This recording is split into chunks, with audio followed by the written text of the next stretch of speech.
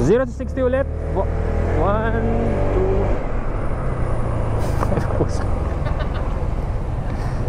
2. Sinusubukan ko eh, 0 to 60.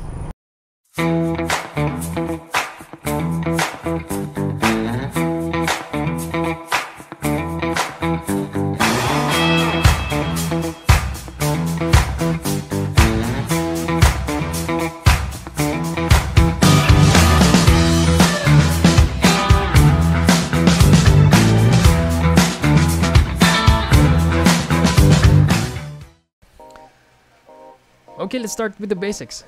What's good about the new ADV 160? It now has an upgraded engine if you're going to compare it to the ADV 150. Ang exact cc nga pala nito is 156.9 and still liquid cooled single cylinder na meron na siya ngayon 15.8 horsepower. And the good thing about this also, it is now 4 valves. You might not feel the upgrade if you already have the ADV 150, but if you're planning to buy the ADV 160 as your upgrade, sigurado ako masisiyahan kayo at magugustuhan nyo to pag uwi nyo. Sa looks naman, wala naman gaano pinagkaiba. Onting changes lang naman yan. Like sa side fairings and yung sa windshield niya. Kaya medyo aggressive look na siya ngayon. Pero in my opinion, kung hindi ka talaga ADV owner, hindi mo talaga makikita ang pinagkaiba ng dalawa. Ang size nga pala ng gulong ng ADV 160 is 110/80/14 sa harap. And sa likod naman is 170/13. So if you thought na mas malaki ang ADV 160, that's a no. Same height lang sila and same weight lang ng ADV 150. Next up naman is fuel capacity. Meron itong 8.1 liters which is very good for long ride. Lalo na sa mga tropa ko dyan, sa mga hilig mag-tour dyan. Tara na, uy! And what I love about the gas tank of the ADV 160, yung design niya parang sa sasakyan. Napakadaling buksan and siguradong safe and walang tatagas. When it comes to shocks naman, ADV has one of the best shocks out there, which is Showa. Guys, stock lang yan ha. Stock shocks lang yan. ADV 160 and ADV 150, Showa shocks ang stock nila. Next up naman is yung side pocket ng ADV 160. Meron na siyang USB port sa loob. Easy to open, easy to close. Yan ang side pocket ng ADV 160. Okay, so ADV 160, tetest naman natin kung kakasya ang helmet sa ADV 160 natin. So, yun na. Palagay nga, pre. You know? Full face. Hindi kakasya talaga. So, nakikita natin sa online, hindi talaga kakasya. Kahit anong workaround mo, guys, full face na yan, hindi kakasya. Ito, HDC C70, shoutout. HDC, shoutout, baka naman. HDC. Dalawa yan, oh. Yun, no? Ano yan, eh. Yan, half face na yan. Susubukan natin. Arpa 11 para ipalo. Half face lang talaga kakasya sa sa ADV natin. So, kahit anong workaround mo sa full face, wala talaga, di kakasya. Yun, kunin natin. Yung compartment niya talaga, panggamit lang talaga. I-require ka talaga na mag-top box dito. So I recommend na lang kung bibili kayo ng ganito. Syempre, bili na rin kayo ng bracket and top box. Yan, ADV 160, pili na lang kayo. So mga scooter guys talaga kami dito. You know.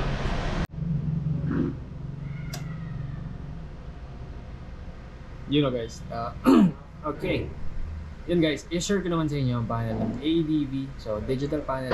So ang nag-iba sila ng panel compare sa ADV 150. And kinaganda nito is dito na yung mga buttons niya. Ito guys, nakikita nyo. May mga arrows na. So parang laro-laro ka na lang. So yan, nakikita nyo if press up ko. So gumagalaw siya. Press up and down. So pipili ka lang. So mag-switch siya sa tatlo. Itong sa battery, dito sa kilometer per liter and total mileage. Then meron din siyang arrow. So arrow to left and right. So yan, makikita nyo. Pipili ka lang kayo. Laps. So time lapse. So yun guys. Then battery, temperature. Then next is trip odo. Then ito total mileage. So yan. So HTC traction control. So I think yung version 1 meron din naman to. So I'm not sure about that. Correct me if I'm wrong na lang kapag nagkamali ako dun sa part. So yan, traction control. Imagine guys, ganda ng features na ito. Yan ang panel niya. So napakaganda. And lastly, regarding sa top speed, syempre, it always depends sa daan ng hangin. But I can easily say that the ADV 160 can go 110 kilometers per hour without a sweat. And that's a plus kung usapang touring scooter ang nandyan. Yun guys, makikita nyo, mag-review tayo ngayon ng ADV 160. So makikita nyo naman, dalawa yan. Isang red, isang pula, at isang puti. Red and white. Woo! Let's go, 0 to 60. Go!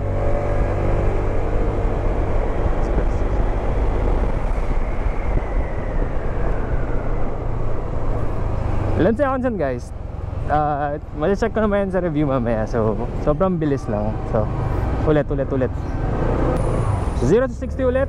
1, 2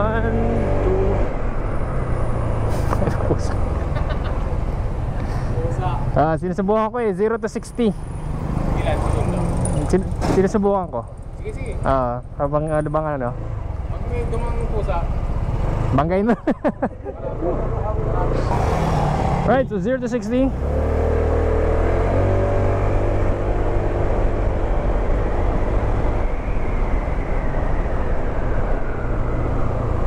Okay, so that's around 6 seconds sa 0 to 60 nya. Siguro pag 100 na to, 0 to 100, more likely mga nasa 20 seconds pa to. Sa napapil ko sa power nya, 15 to 20 seconds, ganun siguro. Syempre depende sa hangin and depende sa dinadaanan mo. Alright, yun o, napagbigyan tayo today na mag-review ng ADV 160. So thank you nga pala kay Boss Lloyd na pinagbigyan niya ako na i-review ang ADV niya. Nakakatawa dyan guys, nakilala ko nga pala si Boss Lloyd dahil binili nila yung helmet ko.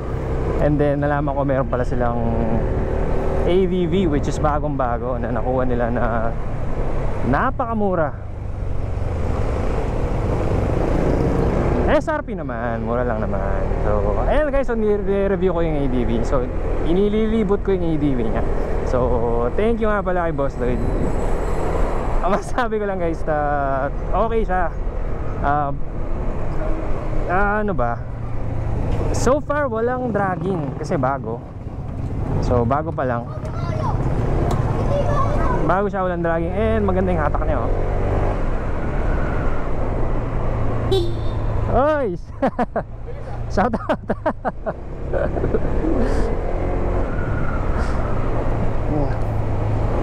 When it comes to feature guys, most of them naman is improved na makina, from 2 valves to 4 valves.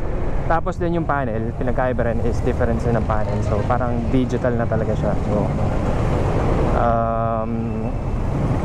ano pa, compare sa version 1, yung body niya pinagkaiba, which is itong sa may side ng fairings niya. Tapos yung oops, sorry.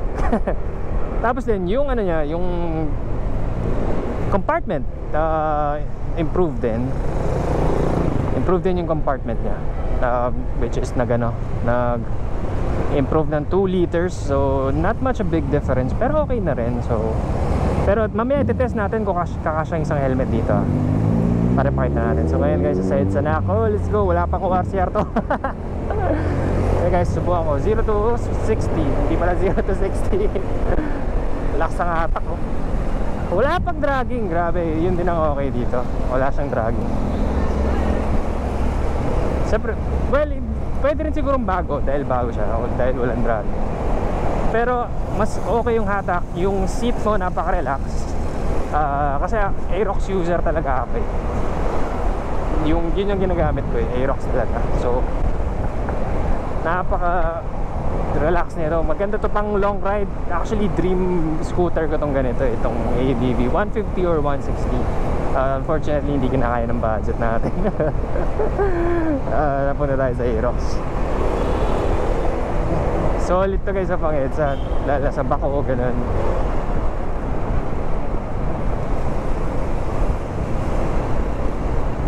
Ay, grabe, ang ganda naman na ito. Braking system, malakas. Dual disc brake pa rin siya, ABS. Not sure if front lang ang ABS, pero still malakas pa din. Actually mas malakas sa Aerox syempre.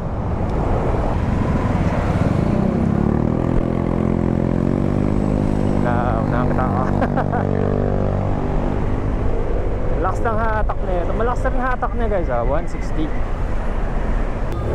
Sobrang ganda ng comfort ng driving na ito. Napaka-comfort, grabe. Pwede ka talagang mag-relax. Imagine relax lang yung driving ka, ha?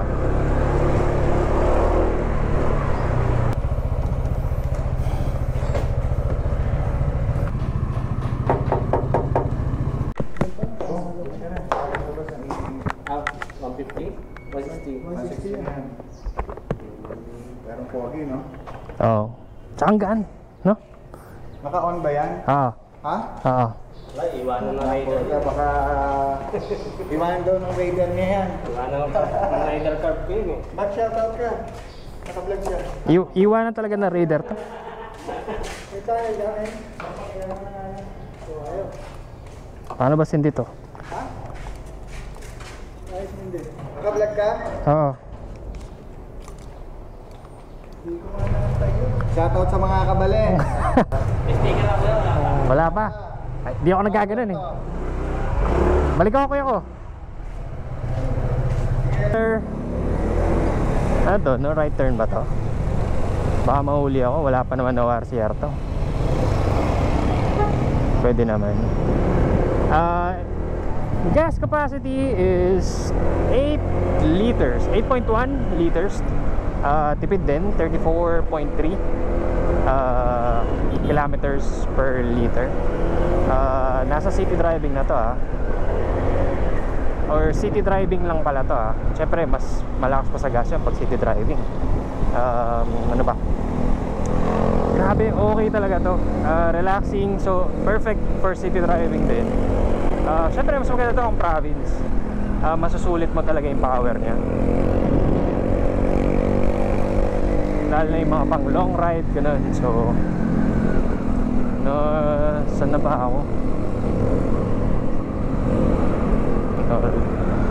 No U-turn. Thank you, thank you.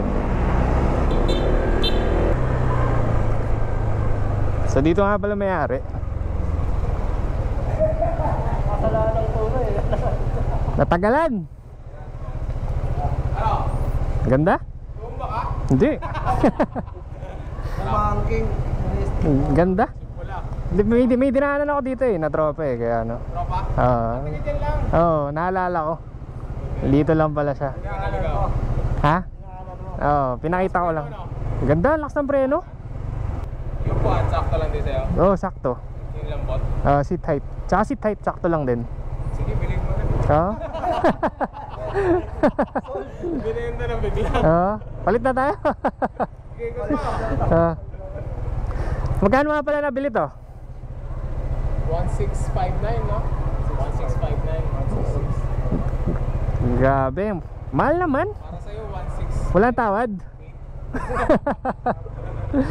160. So average 160 to 165 itong price na ito.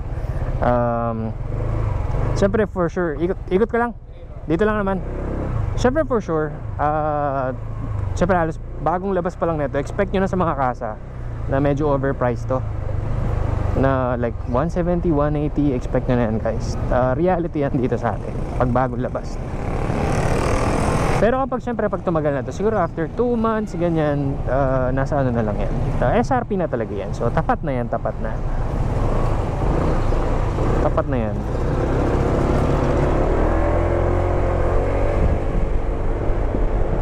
So yan guys, pipili na lang talaga kayo if either ADV or 150 or 160. Pero if tatanungin nyo syempre 160 na, although may price difference lang dalawa to 10,000 to 15,000 pesos. So yan guys, ADV 160, yan ang review natin for today. Don't forget nga pala to like, comment, share, and subscribe. So thank you guys, thank you din sa inyo, pinagbigyan nyo akong mag-review. So ciao, bye bye.